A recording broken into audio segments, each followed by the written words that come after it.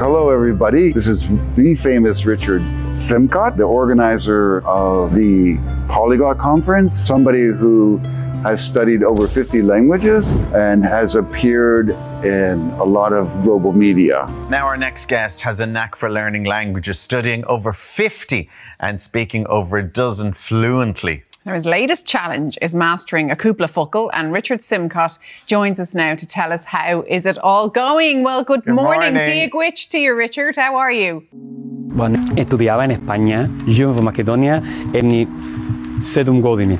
Poteski iaith newydd yn wych, achos mae gen i sians I siarad efo pobl newydd. Ben I mi'n sioc gysel fe sioc ilginspiedilil. Dla mnie mówić rozmawiać z mir z Polakami. Ich finde Deutsch eine sehr schöne Sprache. Ja, als ik een nieuwe taal wil leren, dan is het niet gewoon een mogelijkheid voor mij om met andere mensen te communiceren, maar... Richard, we go way back. I saw your video on YouTube where you're speaking a number of languages and say, hey, I know most of those languages. I want to have a chat with this guy. And I contacted you, and I don't know, were we using, at that time, was it Yahoo or Skype or whatever? Oh, yeah, something. We got online together and started speaking a lot of different languages. We had this idea to apply for a symposium at an L3 conference. So the L3 meaning that's not just the second language, but multiple language learning. Valencia, was it? Yes, exactly. It was you, Robert Bigler, also the famous Luca Lampariello. I had this idea that we could do a great symposium. People who actually know a lot of languages, have a lot of experience. People in academia studying foreign language acquisition, they're often monolinguals. If they're English speakers, if they're not English speakers, they usually have to write papers so they know their language plus English at least. So I thought it would be a great opportunity. You did too. It was a chance to connect. Yeah. It didn't work out. They gave all this symposium to local professors. Can you take it from there? Then you had this idea. You were talking with Luca, right? Yeah, so when we found out, Luca and I were walking around together. We were talking about what a shame it was that at an academic conference, we couldn't get to interact because the idea of sharing ideas between academics, language enthusiasts and language professionals was a key element that was missing. That these worlds were all closed off from each other really, particularly academia. It felt like there were so many bright ideas and great thoughts. You could learn a lot, and hopefully some of the practical elements of what we were finding as using these languages in a non-academic circle actually might help to generate new ideas and thoughts. We decided, okay, well, why don't we just have a conference? So from that, the conference, Polyglot Conference. Yes. Hello, I'm Richard Simcott, and I'm the founder of the Polyglot Conference, and I love languages, and I've studied over 50 of them myself. For me, the process goes hand in hand mit meinen Erfahrungen im Leben. Ich finde es immer toll, wenn ich mit jemandem auf 9 Sprachen sprechen kann. Für mich is het sowieso heel mooi om een andere cultuur te ontdekken. Soms ben ik ook bang dat ik misschien niet alles perfect kan uitleggen. Maar ik hoop dat what I do with my languages helps with your malaise et te laisse vraiment comprendre les liens entre les langues différentes du monde. Il y a des gens qui me regardent comme une vache espagnole, pensando que soy loco, con todos mis idiomas, practicando y disfrutando de mundo cheio de cor. Para mim, a situação é assim. Tenho mais possibilidades para fazer amigos em muitas partes do mundo. Quando era estudante na universitecie, я нужен говорить по-португальски с европейским акцентом. Но когда я был в Бразилии, надо знать, как использовать этот язык с бразильским акцентом. Да я то могуче разговаряти с людьми и более разумети другу културу. Искам наистина да продължа с моето учене и да разбирам по-добре всичко, всяка държава. Понекогаш язиците стануват много важни за всекидневен живот на ученикът. Преко любов или други връзки. Поръщане дже е букур. Пърмуа на Балкан тани jam shumë lumtur që mund të flas me njerëzit gjithmonë. Quando realmente riesco a capire un'altra cultura. È veramente una cosa magica. Che il problema είναι η προφορά, αλλά μήπως είναι απλώς κάτι πιο εύκολο, σαν τη γραμματική. Bu πρέπει να μάθεις καλύτερα. Μια καινούργια γλώσσα στη τσέπη çok güzel bir şeydir. Sana yeni bir dünya açıyor. Her gün internette grando radio yn ddiddorol iawn. Mae gen i o lot o sians o ddefnyddio fyddiaethioedd I pan nad dwi yn ddim yn y wlad, and you're ken a lingo, and you're speaking with folk and you mark pals. But when you're speaking with your barn på ett annat språk så blir det jätteintressant. Så var det för mig I mitt liv. Min datter talar 5 språk och jag synes att det är också gott för henne. Hon är inte att höra vad hon vill I livet nu. Och vad kan man? Bara tala med tungomål hjälper att föras, att vinna.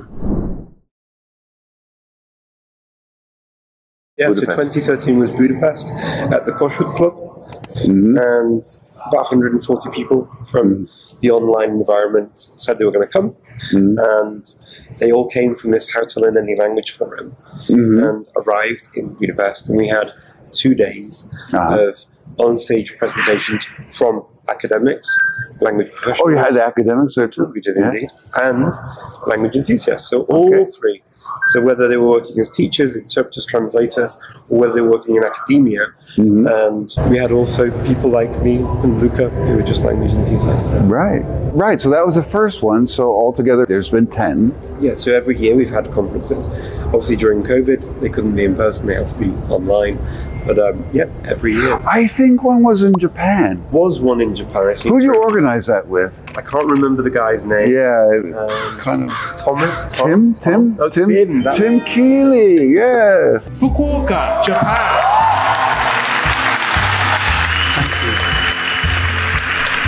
Nihon ikimasu.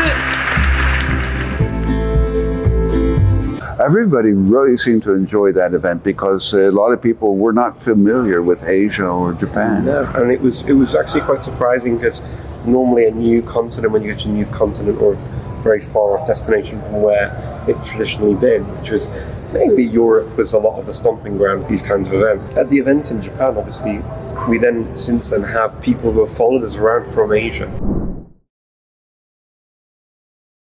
Along that way, other events were born. For example, Judith Meyer had an idea for the Polyglot Gathering. So she wanted to have an event like that, and kind of a nice way of doing it, the 2 different events at different times of year. Right, but there's even beyond that. Yes. Tetsuya. And Tetsu started the Langfest, yeah, and then from there also you've got Polyglot Art in Brazil. But the inspiration came from the original. Yeah, the original ideas of Langfest and Polyglot Gathering, and then obviously the original event. And then you had something in Scotland, and of course now this weekend here in Malaysia. So I wanted to make something that was more agile and that would be a smaller event. So in Australia, I was going there anyway for a different type of conference, and decided that actually, we should have a language event. And so we called it the language event. Are some people scared away when they say Polyglot Conference? Yeah, absolutely. Actually, the Polyglot Conference is for anyone who loves language. Going back that time we spoke together, we had a video conversation switching languages, and I think we overlap for many, many languages. I've studied 47, and the difference would be that a lot for Asia because I've been in Asia for 42 years. Yeah. Asia's a big part of mine at 12 languages, but we share Slavic, Germanic, Romance languages. I also study Celtic languages, Welsh, which is my heritage language, Cornish and Irish.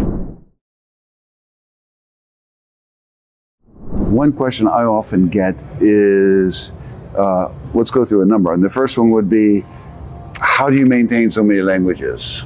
And I'll tell you my answer first. I don't make an effort to do all the languages like once a week or once a month. I have them all written down. I'm not going to go through 30 or more languages. Rather, I let them come naturally if I want to watch some media in a certain language. I'm also exposed to certain languages often, as I'm sure you are. And then besides that, I revitalize and try to improve a language I know I'm going to use. For example, before coming here to Malaysia, I grabbed my textbook and just started reading again and reading things in Malay so that when I got here, I could converse, which really helped because I've been speaking a lot of Malay, at the conference and such, and a lot of the the talks were about that. What do you say when people ask you, how do you maintain 50-something languages? No, you don't, is the very short answer. You don't. It doesn't really matter how many languages I speak. What matters really and why it's important to me is because I like it personally. It's definitely not something I tell people that I think that everyone should do. Learning languages generally is a good thing. When I talk about the number of languages, why it's not as difficult as it seems, you understand how you learn better. You understand how language function. You learn to think in a language. You know your best way to learn. And also you know how to negotiate meaning. When you can't remember something, you know how to phrase it in a way where you can get your point across. Yeah, that's why I say study. Because I mean, to say you learn an entire language, you never do. Not even your native. So often people ask me, how do you study, or can I study more than one language at a time? What's your advice? Possibly. Some people can, some people can't. I have come across people who find it extremely difficult to do that, and they mix the languages up. And so my advice to those people is, do what's comfortable for you. What works for Tim Keeley, what works for me, what works for anyone else is going to be different. So it's all going to be very personal, and you can try it, and if it works for you, great. If it doesn't work for you, I very much agree with what you're saying, but I also say to them, it's a matter of training your mind too. Yeah, I mean, at different times it might work. So I mean, even for one person, the person that doesn't work for in the beginning, maybe later it might do. You can keep trying. It's not a process of an on and off. I mean, we're not talking about this on and off switch thing. Right. This is, if you think of it more of a dimmer switch, you can turn it up and try it, and then turn it down to go back to one, and then turn it up again. And then, okay, it's not working, turn it back down again. Great to see you again, my friend. Good to see you too. Yeah.